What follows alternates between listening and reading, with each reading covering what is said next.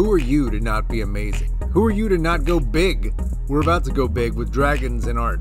Of course, you know all about dragons. They've been portrayed all over the world and in various stories and situations. Each depiction of dragons in generations becomes iconic within itself. So gather round, dragon connoisseurs. Let's look at the greatest depictions of dragons and let's give this big five their due. Making this list, we're looking at originality, popular depictions, and unique finds. Artistic execution isn't always the mark with these, but it does factor in afterwards. First up for the Genesis Award, we'll go back to the inception, the base point lore of the medieval dragon, Lancelot tales, where the knight goes to slay the dragon and save Sleeping Beauty and all that jazz. But before Lancelot, there was George. As it goes, George was a Christian Roman soldier who refused to renounce his faith and was beheaded for it under the Diocletian persecution of 303. But as legends appear in the record, about 1000 or so, George had a remarkable event occur.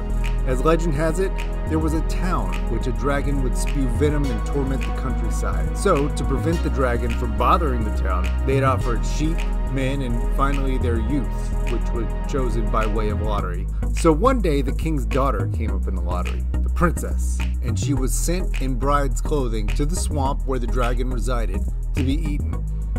But it was at this time George happened to be strolling by, and when the dragon emerged, he charged at it, wounding it, and then brought it to the town to present and request the people convert to Christianity, and he would slay it. And so it happened. This story has similarities to St. Francis and Brother Wolf, though Brother Wolf had a happier ending, but I digress. So for this depiction, I've chosen Raphael's rendition, simply because he's the most well-known. There's plenty of earlier medieval flat portrayals of the scene, but here we have a basic sense of the information we get there. And you'll notice this dragon is not very imposing.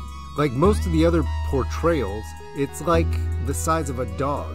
Anyway, this dragon takes the Genesis Award for kicking off the medieval European and subsequent pop culture depictions of slaying the dragon and a third of England being named George, with Nigel and Charles probably taking the other 2/3. Isn't that how it works? Next up, nipping at the heels of the George's Dragon for the Hitchhiker Award is the Placidusax. The Placidusax is the Skyrim depiction of a massive dragon. It's really what you get when you take the George legend and just put it on steroids. The George dragon looks so wimpy when it's had 1,000 years now to have grown into the kind of monster we've come to expect. It's the baddest looking dragon imaginable. When we think of dragon, this is top tier. It's massive, it has 2 heads, massive wings, breathes fire. Placidusax and other dragons of Skyrim universe, first brought to life and conceptualized by Adam Adamowitz and Ray Lederer, concept artists for Bethesda games. Unlike others on this list, we can actually see this dragon moving and in action. Next up, taking the Bigfoot Award, is the Pisa bird. The Pisa bird is a Native American depiction of something like a dragon or a griffin, but with other characteristics such as antlers, a human face, talons, a long tail, all covered in scales. The artist behind the depiction is unknown, but it's believed to have been done around 1000 AD when the Cahokia civilization was thriving about the Mississippi floodplain area of present-day United States. It was made with red, black, and green coloring. In 1673, French explorers Louis Jolliet and Jacques Marquette, accompanied by Illini tribesmen, explored the Mississippi River. Marquette noted in his journal that when they were getting close to the painting on the bluffs, the Illini knew it was coming up and were scared of it. He then made a rough sketch of what he saw. Since then, the original painting was lost to limestone mining along the river, and the painting that now exists a replica interpretation. When we're talking about dragons, we can't not talk about the most obvious and widely known portrayal from China. That's why the Chinese dragon gets this video's serious award.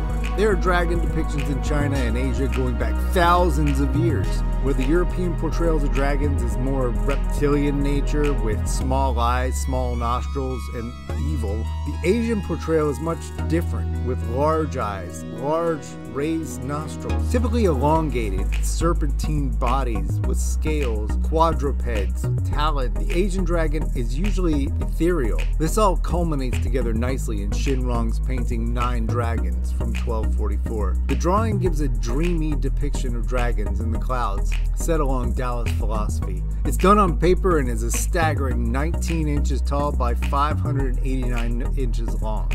Beautiful work.